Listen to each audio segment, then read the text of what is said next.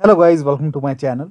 Today in this video I'm going to show you how to fix fatal error, crashing and freezing issue with DreadHunger game on your Windows computer. The first step is to restart Steam. So if Steam is open, click on Steam, then click on exit, restart Steam, and if there is any update, let the update complete and then launch the game. Now the next step is to restart your computer. So go to the start menu, click on the power icon and then restart your computer and then try to launch the game. Next step is to run Epic Games Launcher in the background.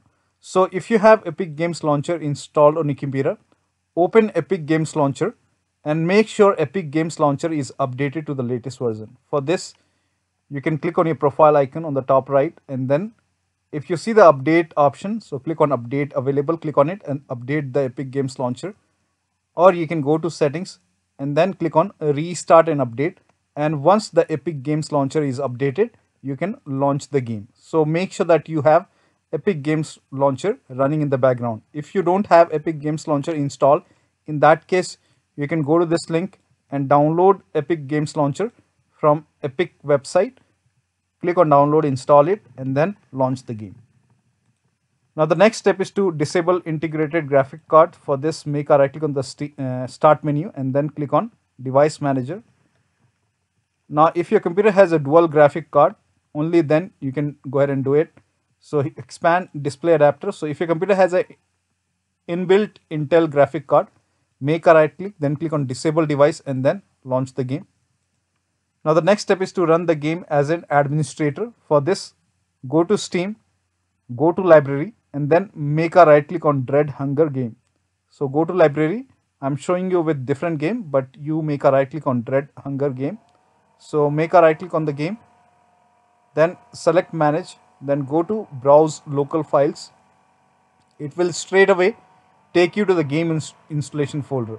So open the DreadHunger game folder and then select the game.exe file, make a right click on the game.exe file, select properties, go to the compatibility tab and then put a check on the box which says run this program as an administrator.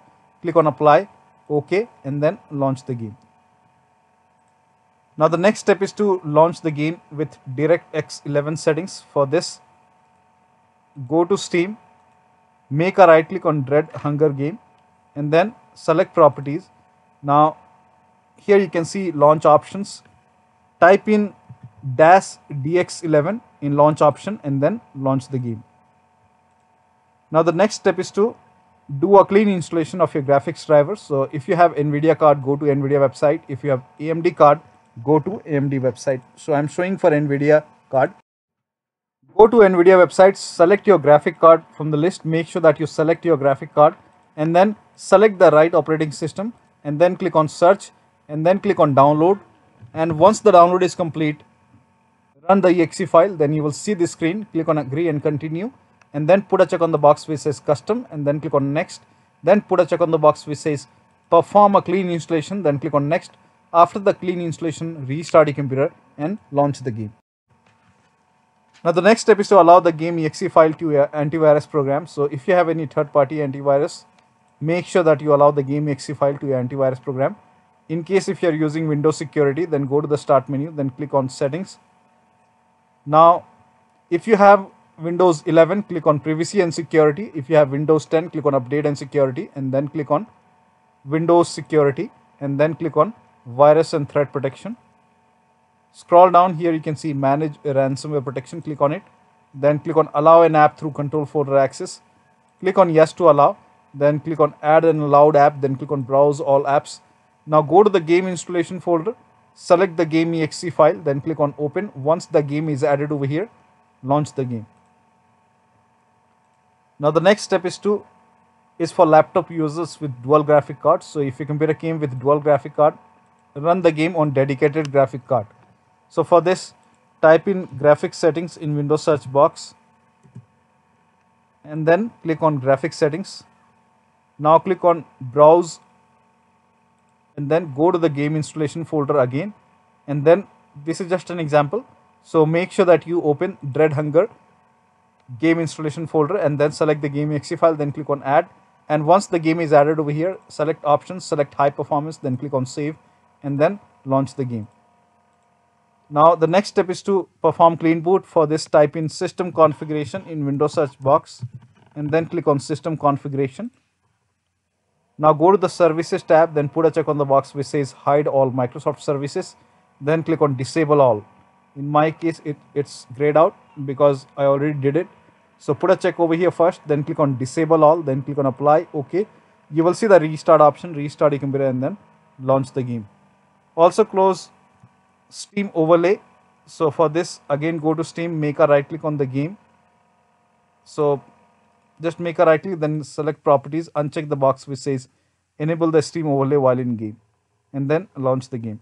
If you have any other overlay applications, so if you have Discord running on the computer, close Discord. Now if you have GeForce Experience running, close GeForce Experience. So close all the overlay application. Also disable the Steam Cloud. For this, again go to the Steam, make a right click on the game, select properties, uncheck the box which says Steam Cloud and then launch the game. Also close all the overclocking application. Do not overclock. Close all the overclocking applications. So if you have MSI Afterburner running in the computer, close MSI Afterburner.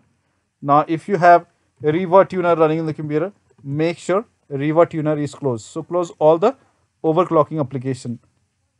Also close all the background applications. So close everything, make sure only the Steam and the game is running. The rest close everything including all the browsers. Now the next step is to verify the game files. To verify, make a right click on the game and then select properties, go to the local files tab and then click on verify integrity of game files, and after the verification launch the game. Next step is to install Visual C++ file. So copy this link, the link is provided in the video description. It will take you to Microsoft website. Here you can see Visual Studio 2015, 17, 19 and 22. So install x86 and x64 version of Redis file. So click on both the file x86 and x64, then run both the exe file. Now you may see install or repair options. So if you see the install option, click on install. If you see the repair option, so click on repair. Click on yes to allow. Run the second file as well. Now again click on repair or install, whatever you see, and then click on yes to allow. Let the installation complete. Now after the installation, restart your computer. Let both the installation complete, then restart your computer and then launch the game. Now the next step is to update Windows to the latest version. For this, go to the start menu, click on settings.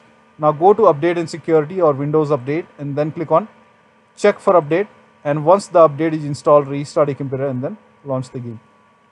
Now the next step is to try to launch the game in window mode. So if you are able to launch the game, try to run the game in window mode and lower down graphics settings. So if all the graphics settings is set to ultra or very high, you can select medium or low settings and then check the performance.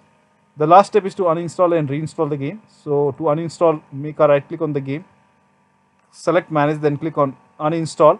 Now after the uninstallation, go to the game installation folder and delete the game folder, then restart your computer, and after the system restart, reinstall the game to a different drive. So if you have any other hard drive or solid state drive, try to install the game to a different drive and then check.